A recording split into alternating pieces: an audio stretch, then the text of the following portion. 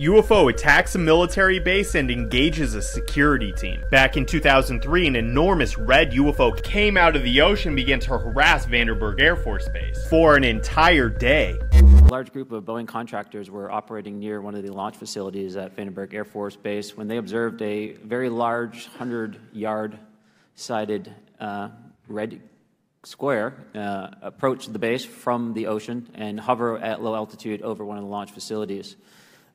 This object remained for about 45 seconds or so before darting off over the mountains.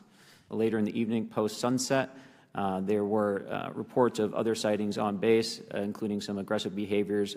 These objects were approaching some of the security guards at rapid speeds before darting off. Here's the worst part. Vandenberg Air Force Base is known for its ability to fire missiles anywhere in the world. So this UFO is engaging one of our most advanced Air Force bases, and there was nothing we can do to stop it. It makes you wonder what message they're sending.